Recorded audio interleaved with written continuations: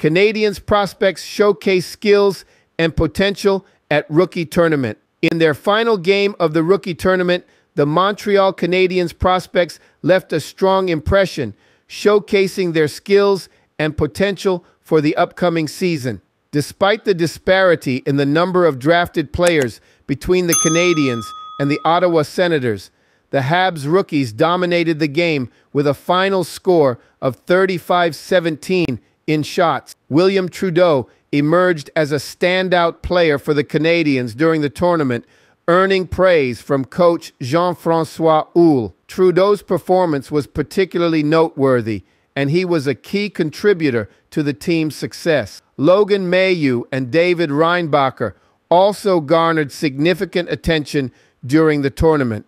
Mailloux, while initially nervous in his first game, showed improvement in subsequent matches.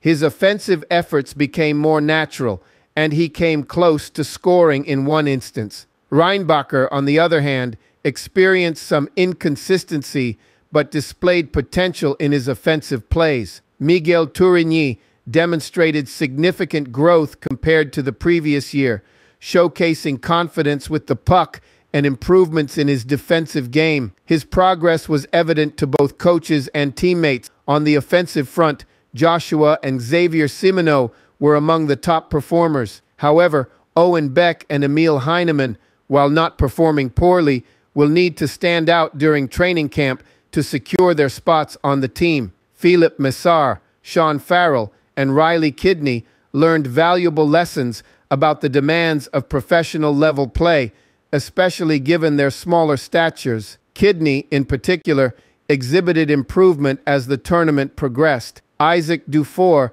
a guest player, made a positive impression and outperformed some drafted players. Cedric Guindon, Jared Davidson, Yakov Novak, and Thijs Milanek showed potential but lacked consistency in their performances. John Parker-Jones, Riley McKay added a touch of aggression to the games in their unique ways. Defensively, Jaden Struble demonstrated readiness for the Laval Rocket, but consistency remains a challenge at this level. Stanislav Demin, Noah Lawan, and Christopher Ortiz faced a significant challenge but displayed positive elements in their performances.